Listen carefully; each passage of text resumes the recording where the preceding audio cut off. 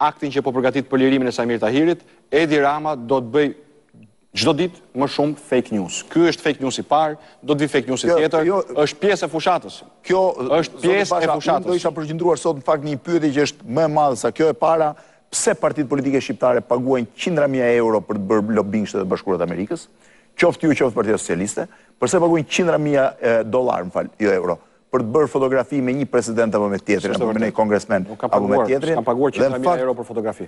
Si? S'kam paguar 100.000 euro për fotografi. Po jo më s'ka rëndësi, paguan fotografit paguara tani.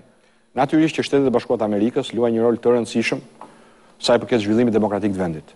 Dhe gjykimi i tyre, opinioni i tyre, vlerësimet e tyre mbi zhvillimet e Shqipërisë janë të rëndësishme. Ajo që ne kemi kërkuar dhe kërkojmë është një vëmendje shtuar e gjithë partnerëve tanë, duke nisur me partnerin tonë strategjik Shtetet e Bashkuara të Amerikës, për gjendjen ku ndodhet vendi.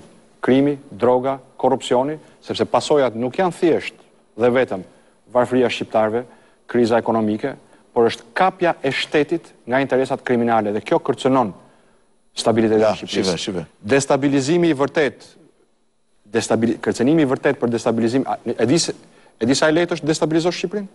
Mbaj Edi Ramën në pushtet. Mbaj Edi Ramën në pushtet, ky është investimi më i sigurt për destabilizim.